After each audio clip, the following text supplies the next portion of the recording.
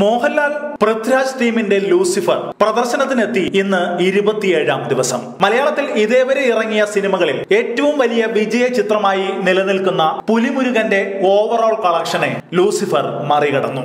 ഇതോടെ മലയാളത്തിലെ ഏറ്റവും വലിയ വിജയ ചിത്രമായി ലൂസിഫർ മാറി. 21 ദിവസം കൊണ്ട് ഓവറോൾ ബിസിനസ് 150 കോടി പിന്നിട്ട ലൂസിഫർ പുലിമുരുകന്റെ കൂറ്റൻ കളക്ഷനെയും പിന്നിലാക്കി ഇപ്പോഴും കുതിപ്പ് തുടരുകയാണ്. നിലവിൽ 150-ലധികം തിയേറ്ററുകളിൽ ദിവസേന 600-ലധികം പ്രദർശനങ്ങൾ ലൂസിഫറിനുണ്ട്. ഇവിടങ്ങളിൽ ഭൂരിഭാഗം തിയേറ്ററുകളിലും ലൂസിഫറിന് ലഭിക്കുന്ന ഓക്യുപ്പൻസി 80% മുകളിലാണെന്നാണ് ചിത്രത്തിന്റെ വിതരണ കമ്പനി ചൂണ്ടിക്കാണിക്കുന്നത്.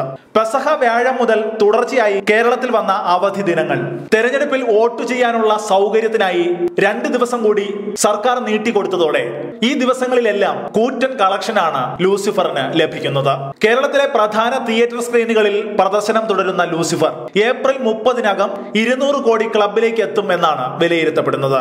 ആമസോണിന്റെ ലോക പ്രശസ്തമായ IMDbയിൽ മലയാളത്തിലെ ഏറ്റവും വലിയ വിജയ ചിത്രങ്ങളുടെ പട്ടിക പ്രസിദ്ധീകരിച്ചതിൽ നിലവിൽ ആദ്യ 4 സ്ഥാനങ്ങളിലും മോഹൻലാൽ അഭിനയിച്ച ചിത്രങ്ങളാണ് ഉള്ളത്.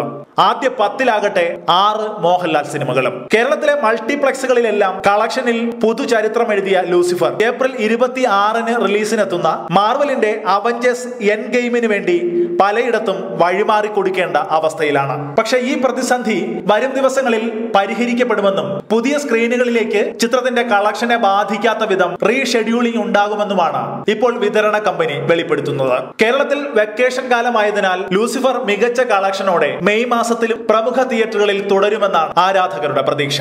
കേരളത്തിന് വെളിയിൽ നിന്നും ഇപ്പോഴും ലൂസിഫറിന് ലഭിച്ചുകൊണ്ടിരിക്കുന്ന അതിശയിപ്പിക്കുന്ന കളക്ഷൻ മലയാള സിനിമയ്ക്ക് മൊത്തത്തിൽ തന്നെ ഉണർവ് സൃഷ്ടിക്കാൻ പര്യാപ്തമായിട്ടുണ്ട്. ഈ വിഷയത്തെക്കുറിച്ച് നിങ്ങൾക്കും പ്രതികരിക്കാം. നിങ്ങളുടെ കമന്റുകൾ ഈ വീഡിയോയ്ക്ക് താഴെ രേഖപ്പെടുത്തൂ.